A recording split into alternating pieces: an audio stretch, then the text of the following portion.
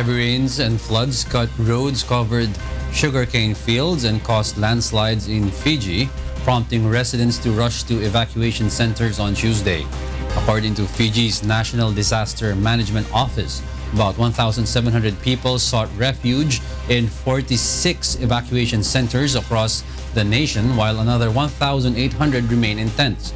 Authorities confirmed there are no reports of fatalities or serious injuries, but added that the township of Raki had suffered major flooding. Many roads and fields nationwide are still underwater. The flood warning remains in force for low-lying areas and small streams for the whole of Fiji.